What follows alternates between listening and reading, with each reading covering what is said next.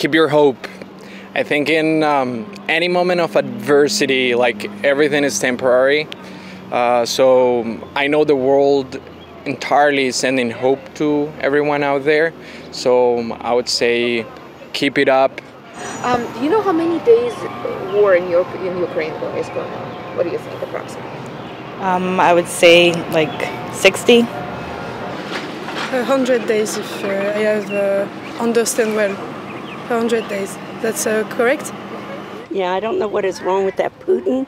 They got their independence back in what? Was it 90-something?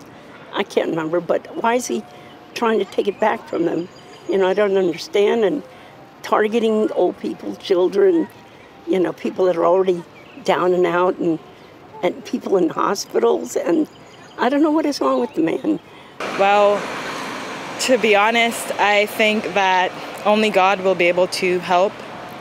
And hopefully the rest of humanity can help as well, but ultimately it's only Jehovah God who can help everyone. You could say something to the people of Ukraine and they would hear you. What would you say? I say, hold on, never surrender, and I know people from Ukraine is really beautiful, and they will win if they try, if keep going fighting. I tell all my support, of course, and all my thoughts to the people of Ukraine. How about Russians? If you could approach Russians.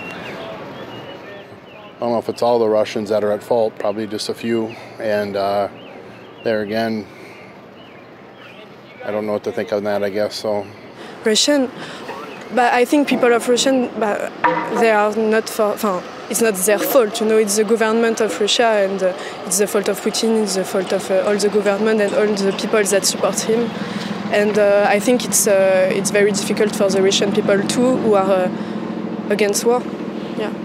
I think the Russian people needs to, you know, be aware of what's going on outside their country and understand the political areas and political issues going around, you know, and to see what one individual can do, you know, have all this power.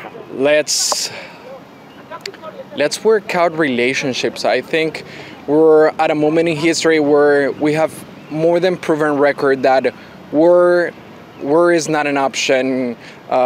Shooting each other is just absurd.